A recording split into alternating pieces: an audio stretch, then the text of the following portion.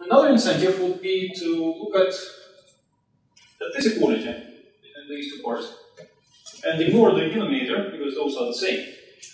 And to notice that the differential of a function is equal to that vector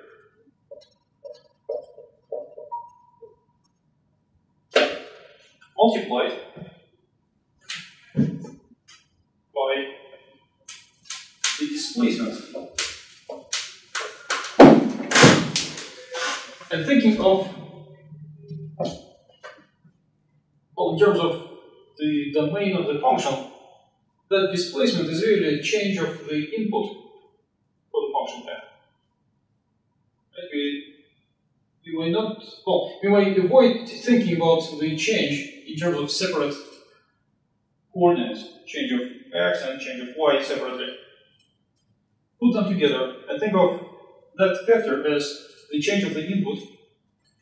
So you look at the change of the input for the function and you relate it to the change of the output in a very precise linear way.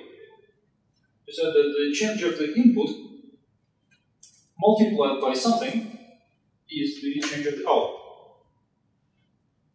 And having that, don't you want to call that the derivative? Saying that df is equal to derivative times d input. Well, the input now is a vector, but there is nothing we can do about it. So that hints us again that this vector, well, notice that this multiplication is not multiplication of numbers, it's a dot product. But still, we know it's a product, so it makes sense to talk about derivative multiplied by the change of the input. So that leads to good notation, just to recognize that that's an important concept. The non-block f, or the gradient of f,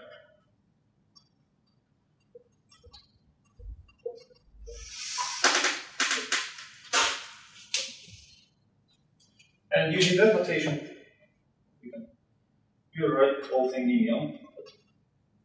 Ef is the gradient of f dot product with x y.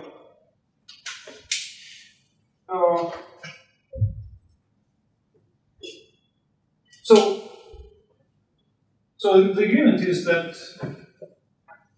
that vector is the derivative of the function at that point. So that vector is associated to this point, and at a different point of the domain, the gradient is going to be different.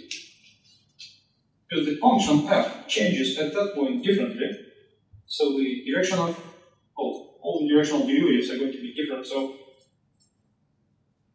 that gradient really depends on where you take the point.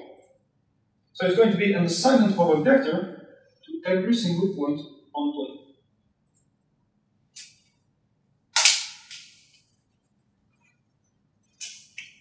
So let's say the gradient of f at this point is that vector. Now the question is, what is it that we can extract from this algebra, geometrically? What that says is that this gradient determines completely the rate of change of f in any direction. How can we do that geometrically?